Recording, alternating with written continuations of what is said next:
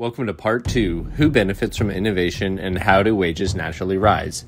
Remember the colony from the previous video? It was filled with workers unable to bargain for more than the bare minimum because all land was claimed, and landowners who took the difference between the productivity of labor and actual wages as economic rent. Well, good news everyone, a worker has invented a new drill to reach deeper ore in tougher rock. This labor-saving tool will surely be a boon to the economy, ushering in a new wave of prosperity and wealth. First, the old mine increases in yield, becoming more valuable as an asset to the colony. Next, the colonists realize that some low-quality farm plots near the mine can now be used to extract ore, raising their output. The worker's position is unchanged.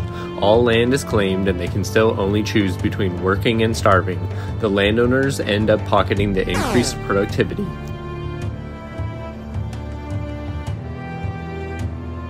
Well, not all land is claimed. There are more plots available.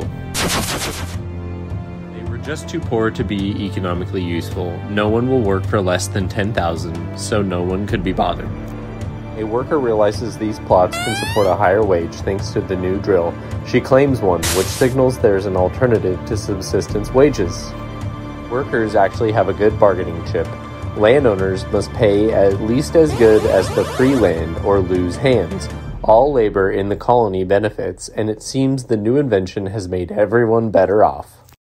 But when more settlers come for the open land, the ability to bargain is lost and wages return to the minimum 10,000. Landlords again capture all the increased output.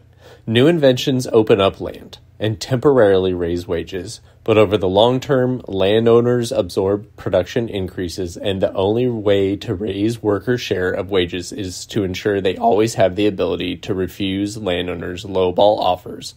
GEORGISM has an answer for this as well.